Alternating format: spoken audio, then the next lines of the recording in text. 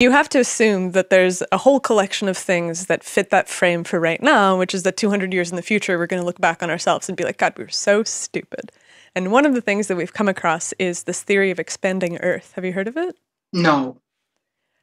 Well, it sounds completely insane, but back, you mentioned Wegener at some point, and around the same time, there was another gentleman named Carey, and the two of them had very different ideas about how the continents came to be, because they're still trying to explain these overlapping stratigraphic structures and everything.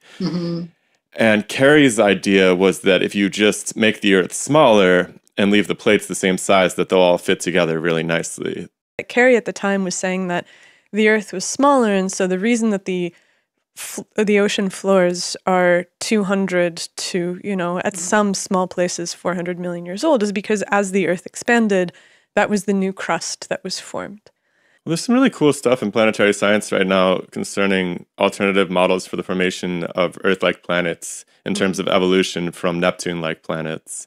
There is a case to be made that, and you can do a back-of-the-envelope calculation on this, that the compressive energy of smashing a rock at the center of a Neptune, if that atmosphere was relieved either through photoevaporation or some cataclysmic process, that there would be some elastic rebound that could potentially result in that kind of expansive process that Carey didn't have access to when he was imagining this.